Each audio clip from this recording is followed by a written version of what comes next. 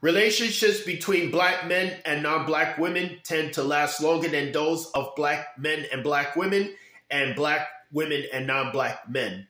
Because black men that be in relationships with non-black women tend to be happier and have children with them and marry these women, and their relationship lasts longer than those of black women.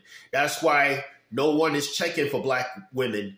Non-black men aren't checking for black women. Even black men aren't even checking for black women. That's why black women relationships with black men and non-black men tend to last a short time, because when they in these relationships with these men, they wind up breaking up and they wind up getting a divorce from these men. That's why black men are happier in these relationships with non-black men and have children with them and marry them. And they're a lot happier. They're stress-free than those in relationship with black women, because when black men be in relationships with black women, they tend to be unhappy. They're uncomfortable.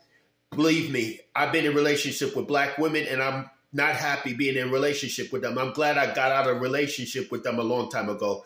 That's why I tell black men, y'all need to date out. Y'all got options. Black women don't have options. That's why relationships between black men and non-black women tend to last longer than those of black men and black women and non-black men. That's all I have to say for this video. Have a great day.